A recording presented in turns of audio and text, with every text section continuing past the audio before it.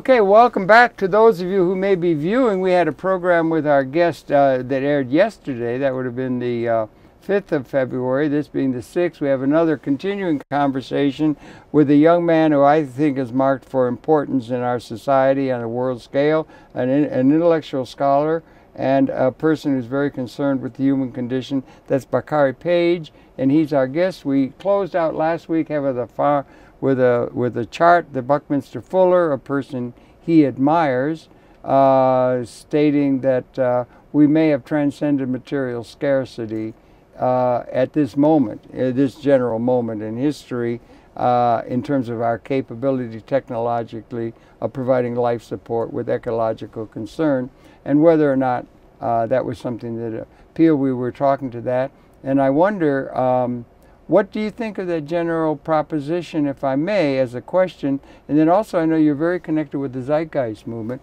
Great numbers of variegated thinking. In fact, it represents the world. There's a great deal of variegated thinking. Is it possible, particularly since you've written a book, or you're in the process of writing a book, enough for all, forever, seems to have redolent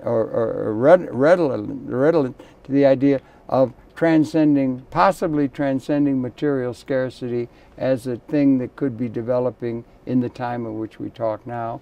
And I wonder how those two things fit. Do you think we may be at a time of qualitative transformation, of transcending perhaps material scarcity as it affects human individuals and also institutional structures, and particularly the design of our economic, political, and social systems for an operating manual for spaceship Earth that may be relevant to what the future required, and the lack of that is being expressed in Occupy Wall Street and other items of discontent that are so manifest in the world. Do you think we're at a time of major qualitative transformation?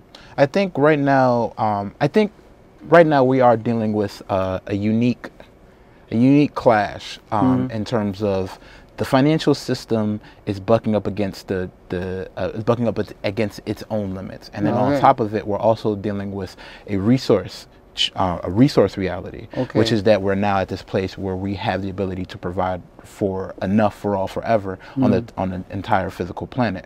Now, one of the whereas we haven't had historically. Well, yeah, exactly. Okay. One of the things that was important about that is that it's not something that we see. It's not something that we see in the world. It's just something that we sort of know in terms of the scientific reality of it, in terms of what other people who have looked at the resources have shown and said that, hey, this is something that exists, but we just haven't really manifested this in our behaviors and in the institutions that have been sprung up from that condition of scarcity. It may be a capability, but we have a lag by having reified outdated institutions that become outdated relative to the future, because we have our identities wrapped up in institutions that were in one condition, and that condition at the level of capability is aborning. So it's latent. It's like latent heat. Now, dealing with that, there's a policy distinction that needs to happen at that point. And then there's actually movement that has to happen within people. There's got to be a change in the way that people interact with this new reality. But also there needs to be an awareness of that reality. There's not an awareness of it, and except for in small and growing institutions. And one of the first institutions that discusses this on a truly global scale is the Zeitgeist movement, an organization that I work for, and that's one of the things that makes it unique, is that we're recognizing that scarcity as a reality is not necessarily the viable, or it's not really applicable to the current reality. It's not, and particularly to the future. Yeah, of course, and into the future. In fact, the very field of futurism has been talking about this post-industrial trend that's been happening in the developed countries. That's right. And that's what in the developed countries, in the major and industrial countries. But this is something that also the developing countries, the third world countries, are going to be going through themselves, this post-industrial trend, this movement towards miniaturization of resources, the miniaturizations of goods and services, and also what Buckminster Fuller would call the formalization of these goods and services, the ability to use a resource an expanded way, use a resource in the most use the most of that resource in the most effective way. Yeah, so ephemeralization is doing more with less. Doing more with less. And it's through good design. And the microchip is a great example of that, is it not? A room full of vacuum tubes, a factory, it comes down to a thing that's going to go through the bloodstream and be ever more effective. There's lots of examples of doing more with less through good design, and that applies to ecology and other issues that seem intractable. And that's how this becomes a comprehensive view of the world. This is how this becomes a comprehensive systems view of the world, is when you start to realize that you can do more with less. When you realize that, and you start to apply that to different principles, different design problems that you have inside of the world. This is something that Russell Ackoff talked about in terms of his distinction between systems thinking and analytical thinking. So systems thinking was the idea, systems thinking resulted in synthesis, and design thinking. These were the ways in which Russell Ackoff defined them. And he said analyst was the way that we get to analyst brings us to synthetic thinking. Systems thinking brings us to design thinking. And how do we design a world that works, like Buckminster Fuller would say, design a world that works for 100% of humanity. And that comes from first that recognition of that we have a world that has transcended scarcity. That's a huge consumption. That's a big difference between 200,000 years of essentially scarcity. Again, I mentioned, I think I did, economics is defined as the allocation of scarce resources. It's assumed. If you say to somebody now walking in the street that we've transcended scarcity, they would say that's ipso facto absurd. Of course we don't. Everybody's starving. When you think about the history, you know what I'm saying. When you think about the history of economics itself, the economic history that we've absorbed in terms of the people who live in America, who have undergone. Because the truth is, we've seen other resource-based economies, other societies resource-based economies. That's something we want to get to. Societies that operated with this consideration of using their resources to the maximum ability by using the least amount of those things. This is something that many agrarian wage societies operated under. These were the South American societies. These are the early African societies. A lot of these societies that had a resource plenty in their times, in their little regions, so they were able to deal with their societies in a much different way. Plenty in terms of a particular aspect of an overall. No, from an overall perspective, these societies, they were not warring societies. Because they had a resource. They had a resource abundance. Like one of the main things you need is food. Don't you? And they had access to air. You have to have. And there was also an underlying value trend that worked that accompanied their understandings about resources. There's some African tribes that talk about some African proverbs that say, "I get full when you eat." Right. So that's a circle of care. You broaden that circle of care. It's no longer just one individual concerned with his own self. You're talking about Paleolithic time? Hunting and gathering? Marshall Sounds would call it Stone Age economics. Yeah, okay, right, Stone Age. But that distinction is not necessarily accurate. It's also hard to know for sure what it was. Ashley Montague writes on that. They think that there was a great deal of cooperation inherent in the by man-woman pair bonding in order to survive the species. But when you look into the histories of these early societies, because that's one of the things I was talking about in earlier broadcasts, is that when we think about history, we're not really looking at a great deal of it. We're only looking at a very small bit of history when we're talking about how not merely just the history of the world itself, but also the history of the human species. The human species has been here for 200,000 years. We didn't really start recording history to very recently, and we didn't have the modern economic systems that we have, including Adam Smith, until very, very recently, and something like 300 years ago. When Adam Smith, when he codified his concepts about the way the economic system would work, which was reinforced by Thomas Malthus and reinforced by David Ricardo, and then reinforced by other thinkers along that lines, which includes F.A. Hayek and all of these other economists. They're all their roots intellectually come from this place of extreme scarcity. Not like certain things were, but extreme scarcity, where the You're talking 18th, 19th century we're talking Europe. And this is when the economic systems, the economic systems that we live under were constructed. Yeah, that's right. So despite the fact that resources now have become to a place where there is enough, and as I explain in my book, enough for all forever, that's a huge... The economic history that we're living under, the structures that were built under this economic history, have all assumed that scarcity will be an ever-existing reality. It's still assumed. So if it's still there, then when you talk to somebody and say, hey, we don't live in a reality of scarcity in which I have to relate to you. This is, in fact, a false reality, a matrix, if you want to, and use the... That's which we've inherited. And because we've inherited, it takes this awareness thing. It takes this into an awareness action, which the Zeitgeist movement is taking, to tell people, hey, we don't live in this... We don't live in this reality of scarcity.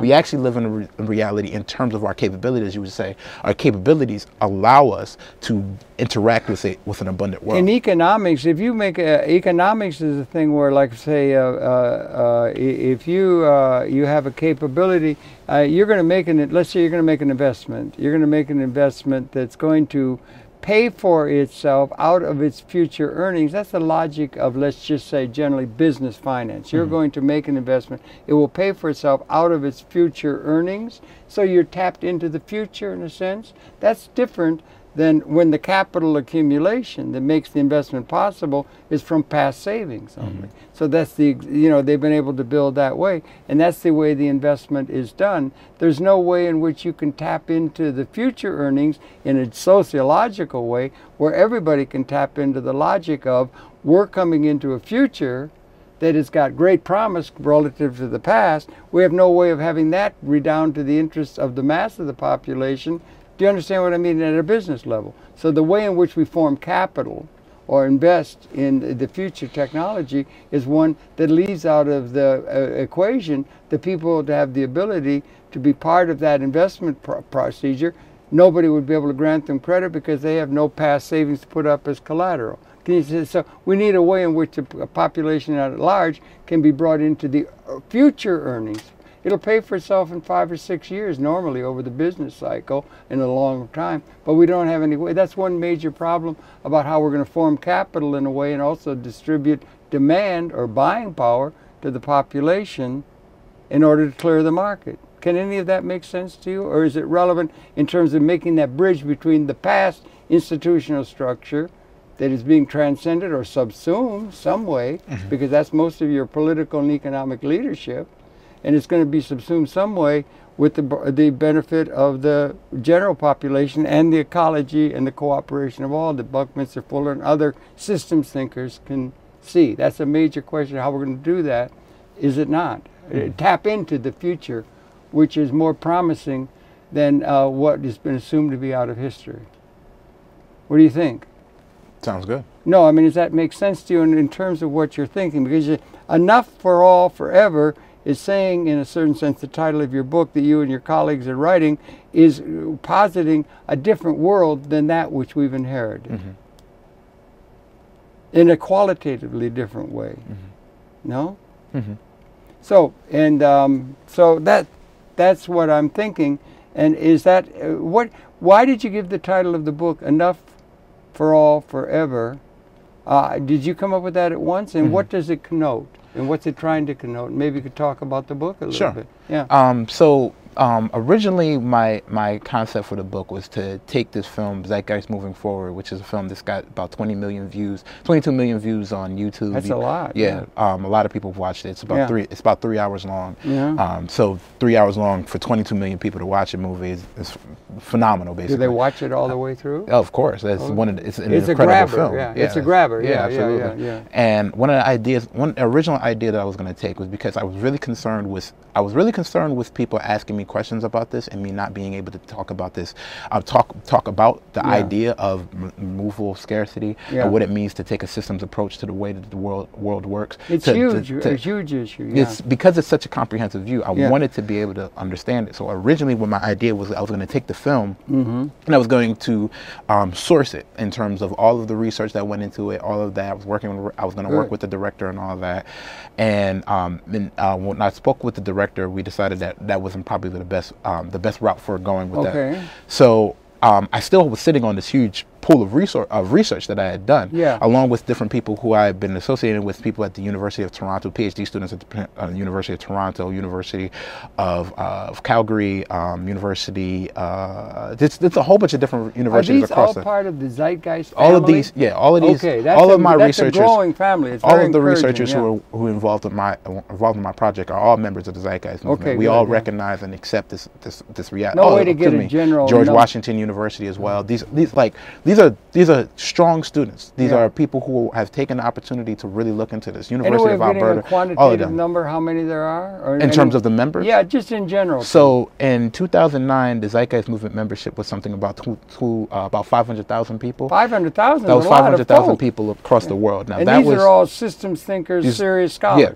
So this was 2000. Yeah. This was 2009. Yeah. The Zeitgeist movement was founded in 2008. Yeah. Now, if in 2011 is when the movie Zeitgeist Moving Forward comes out, which gets 22 million views. And now today, all of the films, Zeitgeist, Zeitgeist Addendum, Zeitgeist Moving Forward, which are general expressions of Peter Joseph, which are not necessarily directly connected to the Zeitgeist movement, but are still literature that people look to understand what the condition of scarcity that they no longer live in is.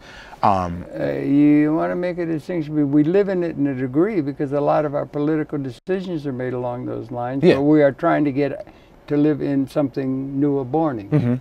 So we don't live in it. It's that question of the transformation from one condition to another, particularly when that's to include everybody. So you have to include and subsume some of the outdated institutions in a new pattern. That's systems thinking, and that's what's called for. So Zeitgeist movement at that point had about 500,000. That was 2009. Then 2011, the film comes out, which increases the membership. So again, we still haven't counted the membership since 2009. And then in 2012, all of the films are accessible on the popular media films, accessible places like Netflix, for instance. So all of these things are membership builder projects that we've done, including Zeitgeist Days and Zeitgeist Media Festivals, all of these different things that we've done as an entire movement. And these are all global. All these are global reactions. So when we do things like Zeitgeist Day, which is a worldwide participation thing, where it's an educational platform, it's something that's going to actually happen in March. Our big, our major event is in Los Angeles this year. But when we do these things, in March. Do you have a definite date? I believe it's March 15th. I could be wrong. March you can find 15th. anybody. Don't make it the 17th. Anybody can find out the information on regarding the Zeitgeist movement on www.thezeitgeistmovement.com. Spell it. www.zeitgeist.movement.com. Okay. So anybody can find the information there. With the and you can find information about the Zeitgeist movement there. Now there's still that ticker that says how many movement, but that was an outdated ticker. So it's growing. It's constantly growing. Yeah, good. And constantly and that's the real important concept here. Is that information, because it serially develops, because people need to be able to tap into that group mind, the more people become aware of this reality. I believe there's a distinction where once an idea gets past 10% of the population, once 10% of any population understands or accepts the truth of an idea, then it expands to the entire population.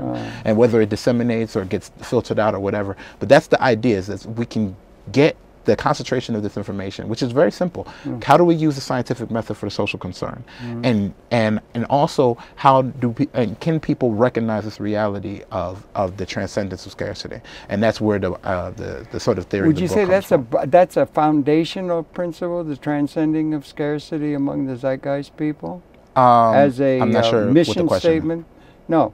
the transcending of scarcity in a realistic level, whether it's ontologic or intellectual or real, is a major premise of the zeitgeist movement. I would say that we realize that if resources are used in an efficient way, if we apply the methods of science to the way in which we deal with production, the way that we deal with distribution of goods and services, if we figure out how to associate our values to and relate those to what nature tells us about our world. Nature. Yeah. If we associate these things, then we can achieve a type of abundance, a true global abundance for the entire human population, which is something that's never been before including seen. Ecology. Yeah, including the ecology. Of course. And the idea is not at the disadvantage of anyone. So that means they're all inclusive of the human society as well, including the people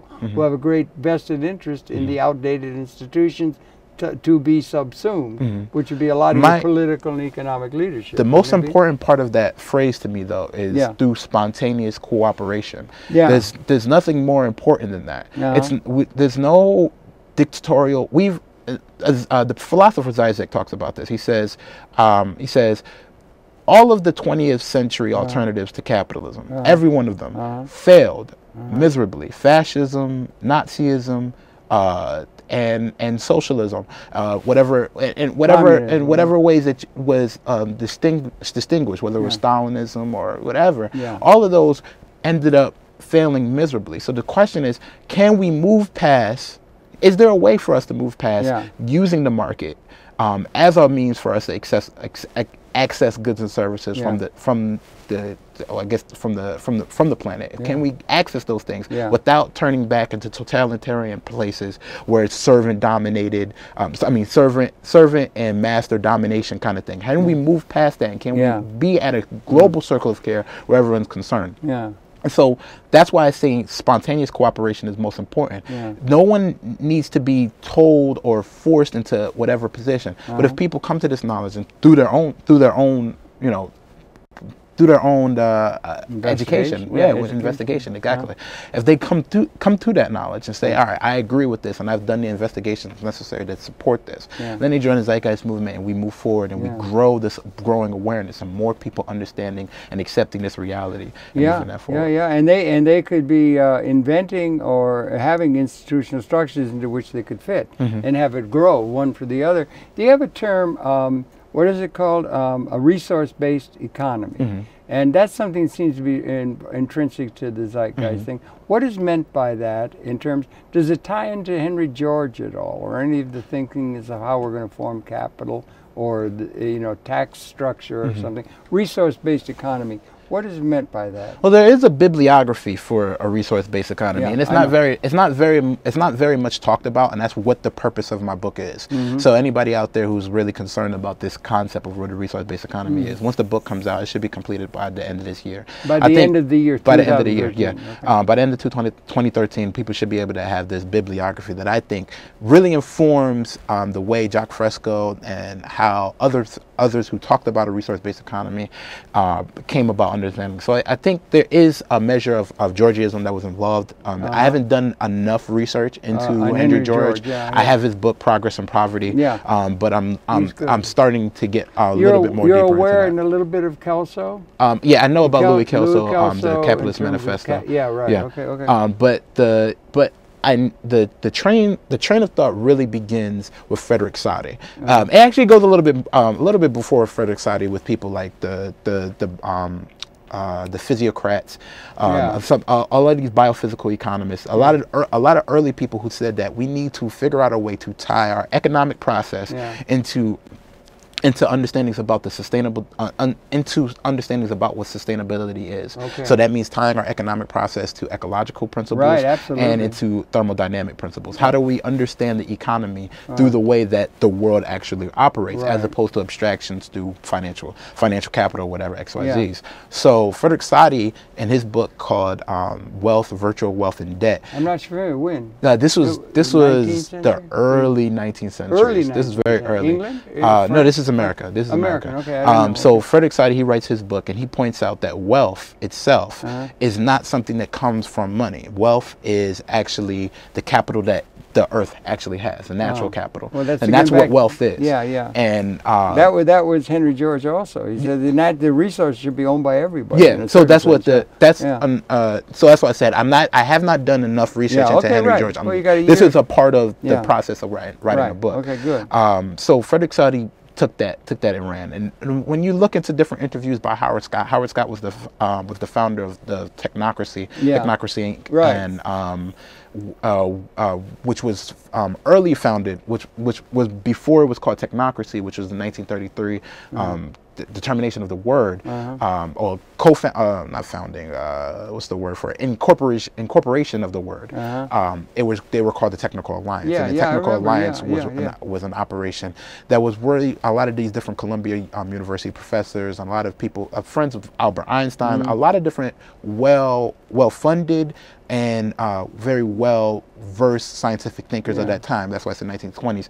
A lot of these people, and they came to this distinction after doing tons of research, tons of surveys, tons of literature about where the North American continent working, and not just the North American continent, but really going all the way up to Greenland and all this area. They decided that in this particular part of the world, that there was more than enough resources. So many resources are available that it made no sense for a price system where people have to access the market to get capital. They said that there was no reason for that to happen. What they felt that there needed to be energy credits, and energy credits, and that because the currency of the world really is in energy. The only true currency that exists in the world is energy. If you understand that, or if you accept that premise, then you build your economic system based on that. And then in 1933, they were discredited by a lot of different mechanisms. They were very popular in the beginning of the year, and they lost it out they lost a lot of their membership by the end of the year. By the end of the year? By the end of that 1933 year. 1933. Yeah. But in the middle of the Depression. In the middle of the Depression. A little kid, something like 20 years old about this time, he's living in Brooklyn, and he hears about this. He hears about the technocrats. He sees the newspaper articles, that and the third, and he joins up, and he's the person who ends up 97 today. His name is Jacques Fresco. And Jacques Fresco took on the ideas of technocracy, but he also incorporated other ideas. He incorporated ideas of systems thinking, which was just slowly becoming much more profound. Again, that Polish fellow, and Alfred Korzymski, yes, absolutely, a good guy. General semantics, and these were things that Jacques Fresco studied while he was trying to understand how do we make the world work for 100% of humanity. So you had other people. Use that language? I'm not sure if he used that particular language. That's good to combine but these are other people who were thinking like this. So you had Jacques Fresco, who was thinking about how do we take care of the entire planet, and then can we take care of the entire planet? Buckminster Fuller doing the same thing, and other people who were associated with the technocrats, and other people who were associated with general semantics. But also you had people who were developing other forms of science, which was the cybernetics people, like Norbert Wiener. Norbert Wiener in 1948, he releases his book Introduction to Cybernetics, which ends up developing into the field of. I had a friend, Mark Stallman. I don't even know him. He was he took AOL public when they went public. He coined the term Cyber Alley, for here rather than Cyber Valley, and his dad was in the room with Norbert Wiener in 1948 when they coined the term cyber. Wow. He was in the room, about 10 guys. They came up with, it means steersman, right, in Greek. But and one of the things Norbert Wiener came up with was that information overload, which is a term you hear a lot, because we're being inundated with information, particularly multimedia information overload permits pattern recognition. So you can see patterns between systems, and that's the basis of thinking about the viability of systems thinking itself, because you can see patterns between all these different disciplines and so forth, and that's what's being encouraged in terms of systems thinking. But he was very much that way, and it's coming along practically like a snail's pace, and then it goes hyperbolic, and then it goes exponential, and it's going exponential now, the cyber stuff, and that's a model for the world that has to be taken into account in terms of communication, certainly. and for the growth of a systems way of approach. Yeah. So 1948, like you yeah, talked 48 about, it was, yeah. cybernetics is coined, the book is released, and then this is how the birthing of informatics and systems thinking and systems theory comes about. And then you have, and all of these people are building, trying to, and connecting, and not all of them, but most of them who are involved with the systems perspective are also incorporating its ecological principles and involved. So you have people like Donnelly. Natural tie in there, you think? Is there natural tie in with the cybernetics and ecological thinking? I think that there is a synergy between those two. So so you have people like Donnelly Meadows who came out with the Thinking in Systems, but also came out with the book Limits of Growth. And you have the modern environmental movement building upon and using some of these principles of cybernetics and systems thinking. Wasn't that Sam? No. Oh, go ahead. I'm sorry. Go ahead. So Donnelly Meadows, the systems thinkers, all of these people are involved with this process of understanding systems thinking. And then in 1970, Jacques Fresco comes out with his organization, which is his original organization. What year? Called This is 1970. Okay, in my calculus, 1970 is likely to be seen in the history of time into this ever world where there's going to be enough for all forever like that. I think it's going to be seen as 1970 is going to be seen, for reasons I could go into it but won't, is the year one. There was a qualitative transformation occurring then. So it's interesting that book came out. A lot of other things happened in 1970. So at that point, Jacques Fresco comes out with his organization. It's called socio-cyberneering, and trying to understand and applying social cybernetic principles to the economic process. And then he starts doing his city designs and XYZs, and later on he develops the concept of a resource-based economy, which is the removal, which is really a global commons, a place where people can access goods and resources. A good way for people to understand this. This process of a global commons with people being able to access goods and resources without interacting with the market. It's a great example I like to give, which is 3D printing. So 3D printing is the process in which we create products we actually create products without having to interact with the market. How do you do that? So a printer. Okay, go ahead. A printer comes out. A regular printer. Like a regular computer printer. Regular printer prints out a two-dimensional piece of paper. And people are able to access that. But certain printers have the ability to actually print out entire physical models of things and build the actual thing, as opposed to you having to go out and get that. So imagine having that structure inside of your home, something that can print out physical objects. Well, I'm trying to imagine. It's a little hard because it's a little far out. It's going to, let's say, a clock. A clock is a complex thing. The printer is going to create a clock or a design or something that could be used to make a clock, but not make the clock itself. Yeah, absolutely. How could they'd have to have the plastic and the phosphorus and everything built into the machine. The printer prints out full working models of these objects. A model I can see. And because of the accelerating tradition of technology, is that the 3D printer is only going to advance itself. It's only going to advance itself. And the more and more these things become more systems, more they become more populous throughout the environment, where more people are having access to these things, the less people are interacting with the market. The more people are interacting with their own printers in their home and creating objects that they need. But wait a minute. Are you going to print a Ferrari? I mean, how far can you go? Are you going to print a Learjet? I mean, what? I don't quite understand. That's the fascinating. I can't understand. That's the fascinating thing about 3D printing, is that it's gotten to that point. There are 3D printers that print homes, that print cars, all the way the full working model. And that's super automation. Super automation. But how can that be? I mean, so if we be a little bit more practical. How can you predict? How can you have a printer like the thing where we have a printer turn out a car? I mean, you'd have to. Well, it's not. Of course, it's not going to be. Of course, it's not going to be like the little printer that you have inside of your home. What I'm saying is, if we are building technologies that are removing people from the workplace, that's very important. We're removing people from the workplace, so we no longer have people working on cars. We have people printing out their cars. So that printer will be connected to a factory that makes a car. And the design can be sent over the printer, and it can be kicked into rear, and it can be robotized, and you don't have to have people to make the car. So people don't need to be involved with the production process of creating a car. People don't have to be involved with anything more than the actual usage of the material. Why the 3D printer that you use as a model? Why the printer? Why not just say it's super cybernation where you can have robotics create cars? The 3D printer. Why is the printer? You have to send it from here to there. The 3D printer is just an example of how this becomes something that's accessible for you in your own home. That's just an example. Accessible that's just not, in your own home. That's just an example of how automation technologies are slowly removing people from their own jobs and also removing people from having to access the market. So if people don't have the money to access jobs, I mean, if people don't have that money to access the market, but they're also losing their jobs.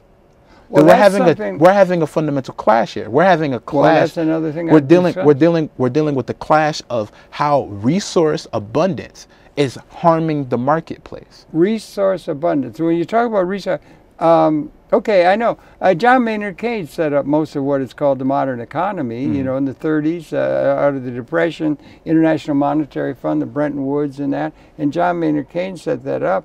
And in 1930, he wrote a letter to his grandchildren, and he warned of something that was very hard for people to understand, because we had in the United States, we had a growth period coming up out of the Second World War that was phenomenal, middle class and all that.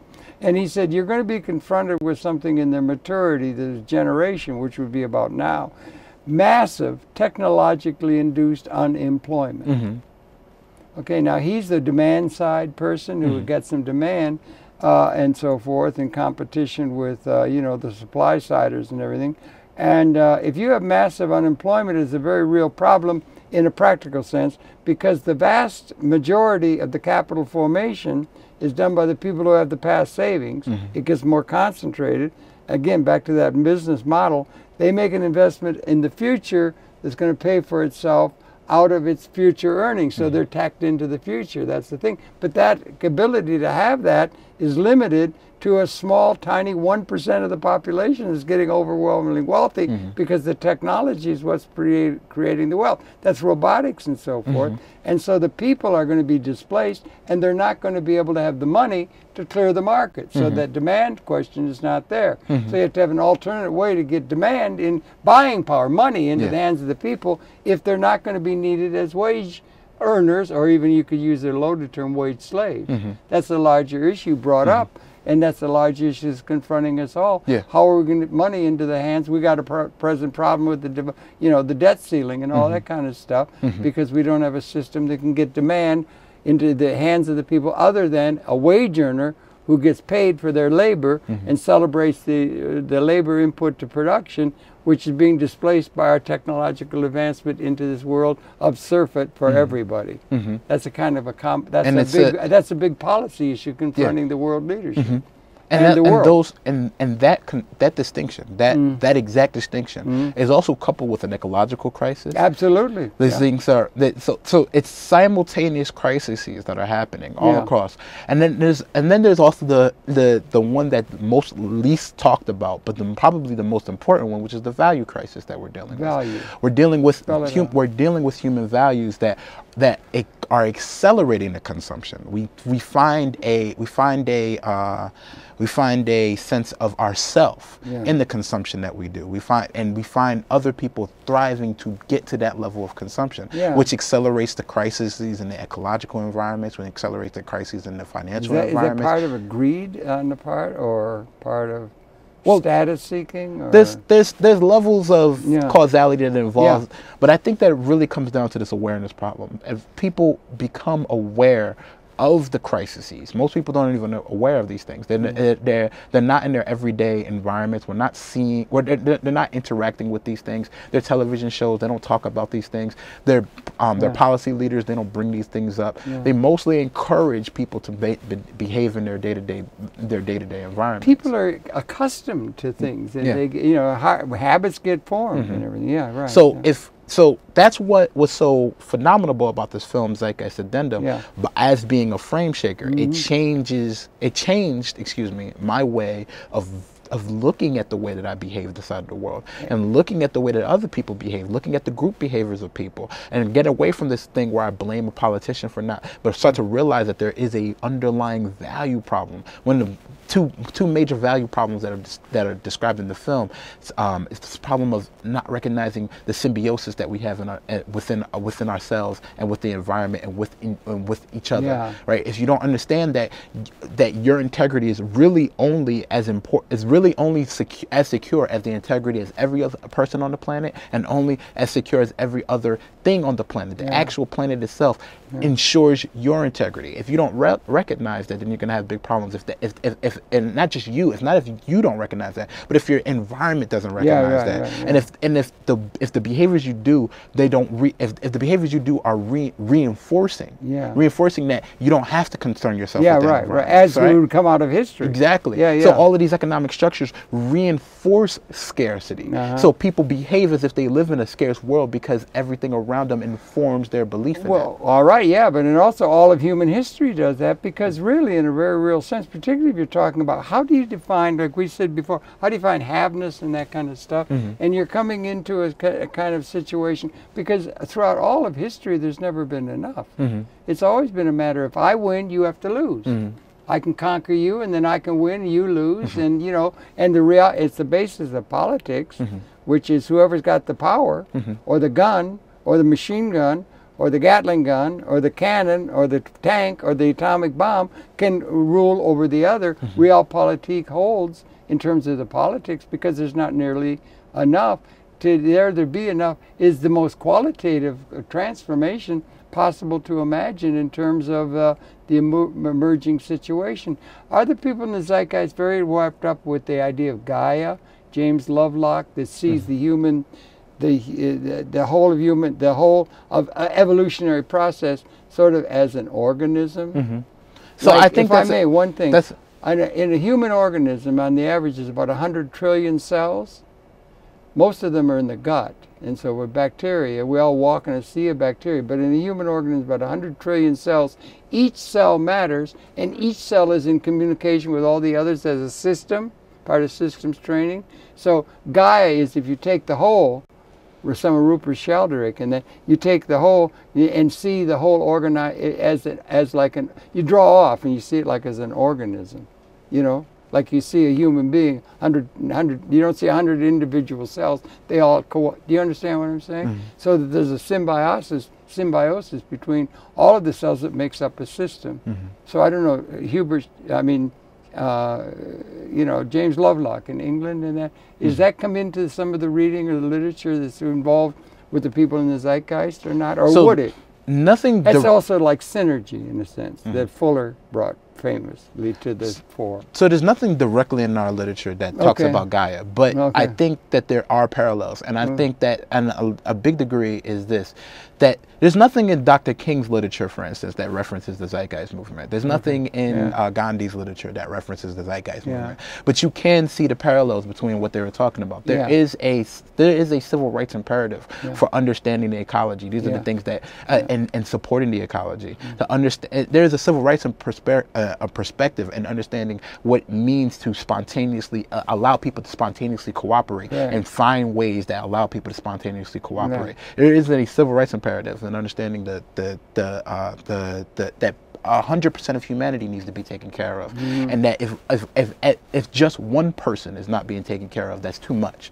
That's where Dr. King says, an injustice anywhere is a threat to justice everywhere. There's an imperative to understand that there should not be any disadvantage of anyone. No one should be disadvantaged. Particularly since we have an unusually huge, unique capability.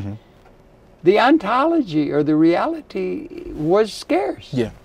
I mean, when we came out of the cave, all the oil was here, everything was here, but we had a technological liaison of being able to use the resources, some, you know, ecological and evolutionary advantage. The 200,000 years it took us to do it, you know, but all the resources were here. And so there's something new that's culminating in like a, in evolution, you have a system steady state, and then there comes a punctuated equilibrium. It's like a a quickening in a pregnancy, and then the new appears. And we got all the variety of species and so forth. And I can't help thinking there's a movement coming, I don't know if you heard or got in touch, transhumanism.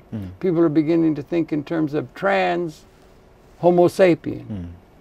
Relationships in universe that might be the result of some liberated order of a maximally engaged humanity that would result in some synergistic resonance in universe that would be transcendent to what we've been throughout 200,000 years of our sojourn on Earth. Anyway, I'm off on a track that maybe I shouldn't be. But I think we're at a time of qualitative transformation, yeah. So spell out some more. So the Gaia is not directly involved. Resource-based economy, that's important to both the zeitgeist and so the forth. Venus Project, yeah. Yeah, and the Venus Project, yeah. So you're writing the book. You think you might have it done by the end of the year, and also you think that this movement is growing, and it links up with Buckminster Fuller Institute, carrying on his. What other people from history or systems thinker, comprehensive thinkers, particularly say in economics, is there found within the zeitgeist camaraderie of the people that make it up? Who do they like? Do they like Keynes? Do they like any of the economists that we talked to? Well, there's a huge distinction that the zeitgeist movement makes when we talk about resource-based economy. Resource-based economy is a non-monetary economy. It's a futuristic perspective to some degree, but it's a system that does not operate with money at all. Okay. Now, well, that's pretty odd. Yeah. Yeah. So as a result of that, it puts a distinction between all monetary economists. Yeah. So that puts a distinct. So the perspective that Henry George had, Thorstein Veblen had, Hefe Hayek, all of them, and then we have this other school of thought of how do you operate an economy without money, and that's a much that's a whole different thing. How are you going to do an economy without money, particularly in the transition phase?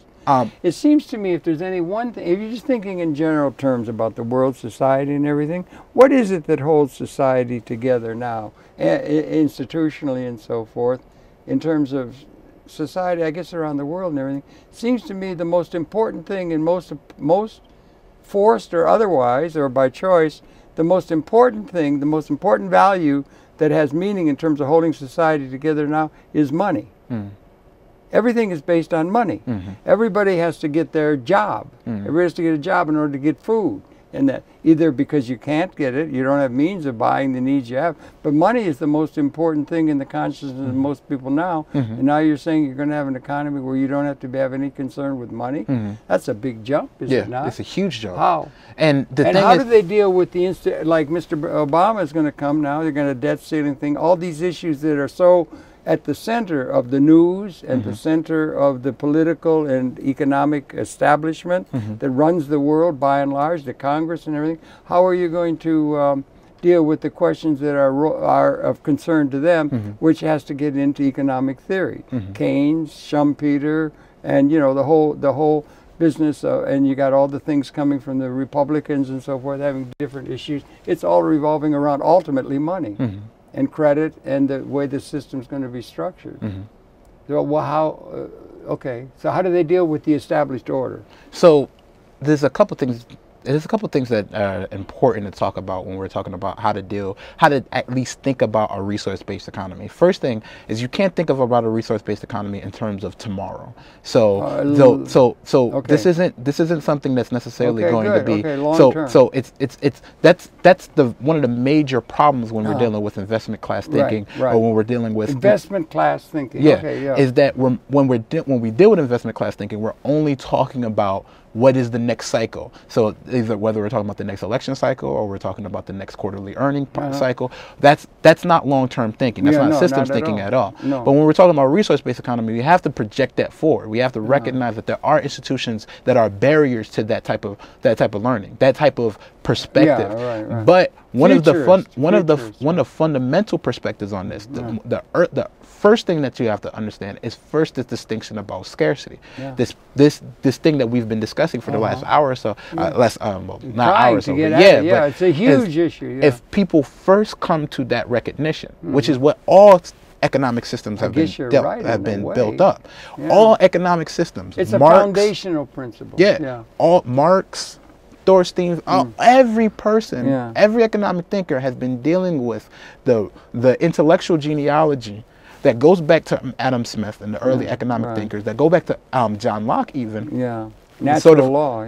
All of these things coming out of that, all of these scarce time periods, right?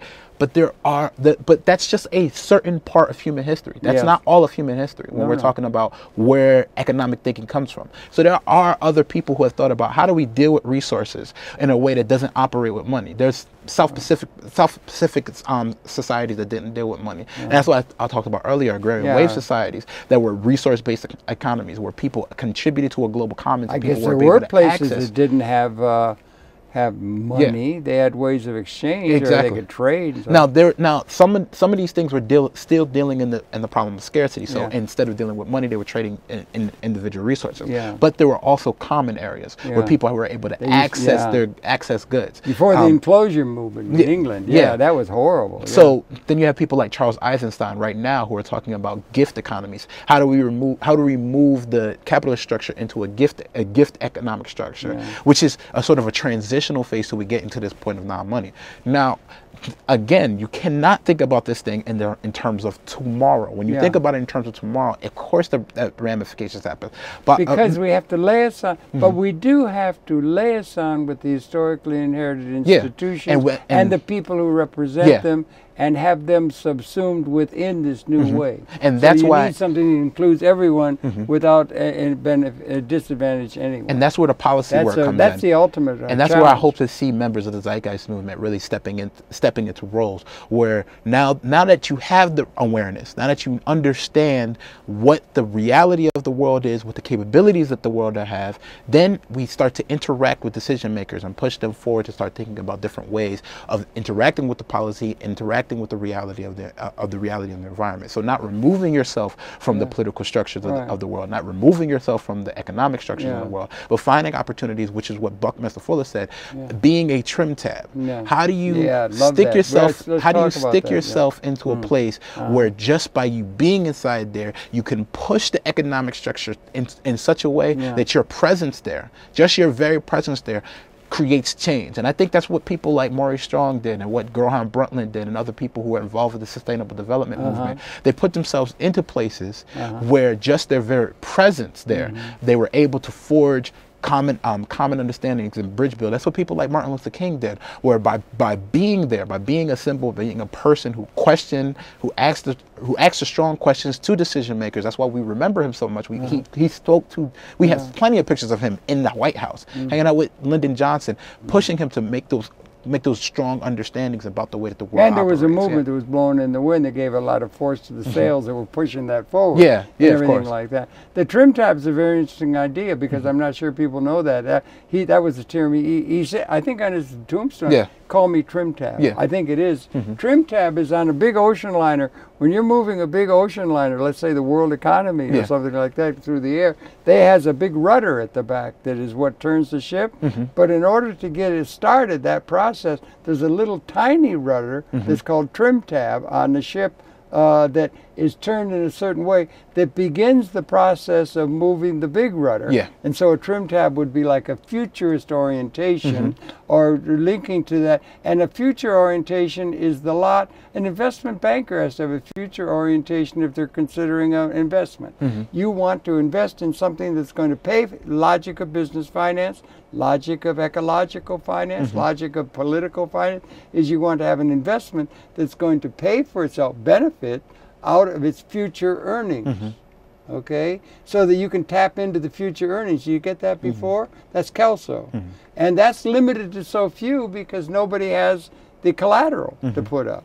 So, but you have to get that, you have to have a way of forming the capital that's going to make the technological thing possible. Henry Ford built River Rouge and so forth. You have to have investment, and you have to have that investment distributed out among the people in general to bring them in on the logic of investment philosophy. Is you're tapping into the future. That's what we need, because that's a bridge between the past and the future, and the zeitgeist and so forth. Not resource economy is a future thing that you have to have, and you have to have something that can involve everybody. So there has to be a way in which the population in general is going to be able to be having buying power in terms of the invest. So it's a real challenging time. When you say it's not tomorrow, does that mean it's not for another 1,000 years? Or when would it be? Are we dreaming about something that could be or can be, or is it going to be? The anchor of history is very, very heavy, and the inclination for people to associate with institutions in place and get their identities will be wrapped up in roles they have within a context that's being qualitatively changed in terms of a future emerging. Do you understand? All of that is part of the big challenge, is it not? Yeah. I think that, and I'm not a prophet. I'm not here to say. You're not a prophet. I'm not here to say, you know, when or how or who or what's going to happen. But what I do honestly believe, I don't believe that change is going to happen amongst the decision makers at the top. I don't think it's going to happen amongst the power elite. I don't think that's where it's going to happen. You don't think they have to be involved? I think, of course, they have to be involved, but I don't think that's where change is going to happen. It's going to come among. Is it a youth thing? Do you think the youth have an advantage? Go ahead. This point. So I don't we have about 3 minutes. Okay. So I don't think change is going to happen with decision makers. And one of the major reasons why I don't think so is because their goals and ambitions are wrapped up into the structure that exists right now. So what they're trying to, also going to have to be brought in at absolutely. Some point. Well, I'm not discounting I'm not discounting their participation. What I'm saying is I don't think their goals and their ambitions are wrapped up in the existing structure. So right now, you know the term reifying? Absolutely. Reestablishing outdated institutions of which the identities of most of the people are wrapped up. You understand? So it's identity that is also important. That's what I mean, is that these things are the institutions support their goals and ambitions. So they're trying to, so that doesn't mean that they're negative people, that they're horrible people. It just means that what they're trying to accomplish, whether or not they're trying to accomplish these things in the global in their own environments, or whether or not they're trying to accomplish these things on a global scale, and also be they're practical. wrapped up there. Now, and I also don't think that change is necessarily going to come in the lower 2 billion people who are starving to death on this planet. I don't think that's going to happen there, because these people actually have to do, on their day-to-day basis, try to figure out ways to eat. I don't think that it's going to happen within the 200 million people who are rich and don't have to deal with the pressures of these things. I think it's going to come amongst this group of people who are having a growing awareness, who are becoming increasingly concerned about the environment, who are increasingly informed of the ecology, increasingly concerned about our economic systems, and are becoming aware, who have the awareness of this, but also they have the choice to decide whether or not they're going to go and decide to be a rich person, or if they're going to decide, and by rich person I mean just moderately rich. I mean somebody who's focused primarily on capital, or if people are going to decide to make the choice and to be an activist, or be an activist in whatever measure, whether you're going to be an activist in academia, whether you're going to be an activist out speaking, but to bring this information about what the reality of the world is, and hopefully be able to bring that change and then incorporate the decision makers, so that we can help the 2 billion people who are starving to death on this planet, and also be able to change the minds of the people who are so indoctrinated in their own ways that they don't really see the difference. Well, it's a big challenge for it all. It's educational, it's across the boards, it's political, and it's going to be carried by a whole lot of different kind of people. I would like to put in a little small punch for this thing, or a little plug for this thing called public access cable television, which has a unique financing capability to bring production capability to the masses of the people. We got 3,000 of them across the United States. We got Manhattan Neighborhood Network and all the good people that are here, and that's a place where a lot of the media could be developed. And then the media is part of an educational process that could be informing even the educational institutions themselves that I think are out of date, coming from that environment. So it calls for a lot of challenge, but in anything, one of the people who might be in the van of doing that would be a guy named Bakari Page, who has been our guest. Bakari, thanks a lot for coming in. All the best. I know you got a lot of things lined up where you're trying to do. Thank you for championing this. So this is really, I'm very happy that you continue championing a lot of the stuff that you've been doing. Well, I'm trying to keep up with you guys. I looked into a lot of your work over the past couple of years. Well, past decades, actually. About 45 years or so. Okay, your pleasure to have his perceptions. We invite you to tune in. Next time we'll be coming back again. But let's, by all means, stay in touch. We'll be in touch with one another. And thank you for viewing. We're coming back tomorrow. Thank you.